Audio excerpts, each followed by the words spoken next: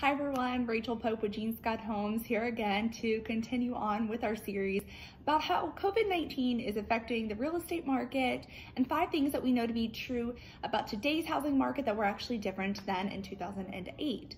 So Tom actually did the video last time and he discussed affordability and home prices, and today I'm going to continue on with the series and discuss mortgage standards.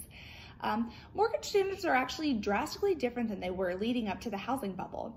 The Mortgage Credit Availability Index is released by the Mortgage Bankers Association each month. It measures a lender's willingness to take on additional risk. The higher the index, the easier it is to get a loan and less stringent the qualification requirement. The lower the index, the harder. As you can see, the index skyrocketed during the housing bubble. Today, we are nowhere near the levels seen at that time, and we can see that after the crash, lending standards tightened and have remained that way ever since. For more information about this, feel free to reach out. We'd love to share with you the resources we are using.